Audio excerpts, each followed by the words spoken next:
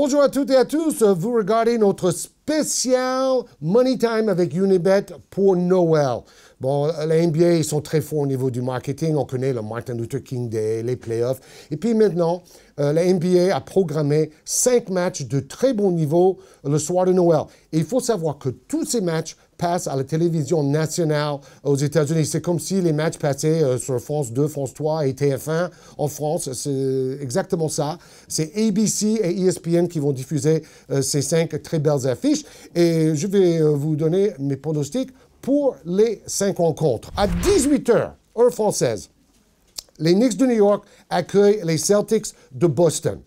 Bon, les Knicks, comme Boston, c'est kaya, un coup ça gagne, un coup ça perd, mais globalement à la maison, avec le public de Madison Square Garden, avec la pression mise par ce public, les Knicks gagnent plus souvent. On sait que Derrick Rose a été absent, on espère qu'il soit de retour pour ce match face à Boston. Je vois une victoire de 3 points dans un match serré. C'est vrai que Boston a manqué Isaiah Thomas, leur meneur à plus de 20 points pendant plusieurs matchs. Donc, c'est à voir le jour de la rencontre, qui est présent, qui est absent. Mais dans ce match à événement national, à Madison Square Garden, je vois les Knicks de Porzingis et Carmelo Anthony archi motivés pour battre une bonne équipe de Boston. À 20h30, heure française, et je vais commenter ce match pour l'Afrique, Cleveland accueille Golden State. C'est le match de la saison régulière. Jusque-là, les deux meilleures équipes de la NBA face à face. Les finalistes des 2 dernières finales NBA. On ne peut pas survendre une telle affiche. Alors, qui va gagner? Moi, je vois Cleveland à la maison parce que justement, ils vont vouloir fêter Noël avec leur public, avec une victoire.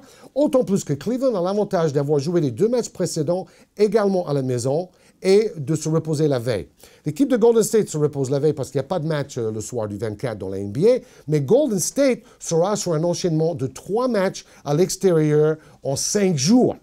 Donc, ça va être le 3e match à l'extérieur en 5 jours et ça peut engendrer de la fatigue. Quand on fête Noël à la maison avec sa famille, on est quand même dans une situation plus confortable que quand on se déplace et on vit dans les hôtels et on n'est pas vraiment en famille. Donc, petite victoire de 4 points pour les Cavs de Cleveland dans ce match au sommet à partir de 20h30 le jour de Noël. 3e affiche, San Antonio. Vous savez que San Antonio vient de retirer le maillot de Tim Duncan. Et Tim Duncan nous a fait rire parce qu'il a dit « Ce soir, j'ai gagné un tas de paris parce que je ne suis pas venu en jean et j'ai parlé pendant plus de 30 secondes à 20 000 personnes dans la salle de San Antonio. Il est connu pour être tellement timide et avare de paroles et il s'habillait toujours en jean. Tony Parker a dit « Tim Duncan, c'était mon modèle, sauf pour les fringues. » Bon, tout ça, c'est assez drôle. Ça a marqué la semaine de San Antonio. Et je verrais bien San Antonio vouloir fêter Tim Duncan et Noël avec son public à la maison face à Chicago.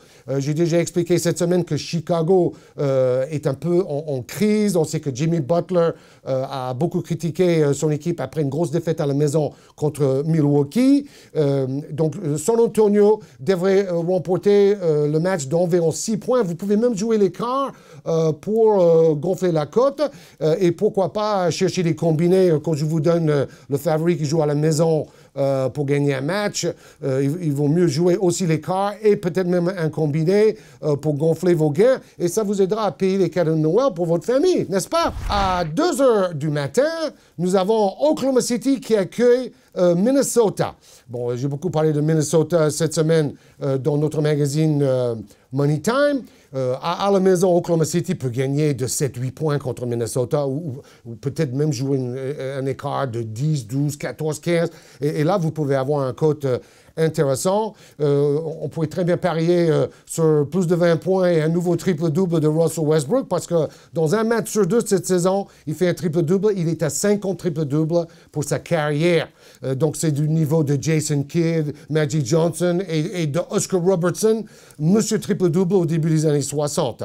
Victoire facile, donc, à 2 h du matin d'Oklahoma City face à Minnesota. Et pour clôturer cette fantastique soirée de Noël, à 4h30 du matin, le derby de Los Angeles. Les Lakers accueillent les Clippers. Bon, les Lakers accueillent les Clippers, les deux équipes jouent dans la même salle. Donc, il n'y a pas de déplacement. C'est juste les couleurs autour du terrain. Ça va être plutôt du mauve et du doré, plutôt que du bleu et du rouge, parce que c'est les Lakers qui reçoivent pour ce match. Mais bon, les Lakers, ils ont perdu 9 sur 10. Ils ont perdu 9 sur 10. Ils étaient à 10 victoires, 10 défaites. On les voyait peut-être en playoff, et après, ils se sont complètement écroulés. Bon, c'est une équipe très jeune, c'est comme Minnesota. Ça manque de leaders expérimentés. Bon, là, malgré l'absence de Blake Griffin, c'est un joueur majeur des Clippers. Je vois bien les Clippers vont remporter ce match de 6 ou de 8 points dans le Staples Center. Blake Griffin va se faire opérer. Petite opération du genou. Il sera de retour en janvier. Mais les Clippers ont assez d'atouts pour gagner quand même face aux Lakers malgré son absence. Il faut savoir aussi que les Lakers auraient fait 3 déplacements en 5 jours avant de revenir à Los Angeles. Donc, il peut y avoir de la fatigue chez les Lakers. Et vraiment, les Clippers sont archi-favoris pour ce dernier match, le soirée de Noël. Je vous invite à participer à notre jeu NBA de Noël avec Unibet. C'est le jeu du meilleur pronostiqueur. Donc, parmi ceux qui ont les meilleurs pronostics pour les 5 rencontres de la soirée de Noël en NBA, vous allez pouvoir gagner 10 maillots NBA et 10 paris gratuits. N'oubliez pas, vous pouvez participer jusqu'au début du premier match de la soirée de Noël.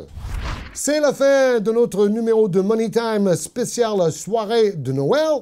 Prochain rendez-vous mardi prochain avec votre magazine NBA sur Unibet Money Time. Bye bye!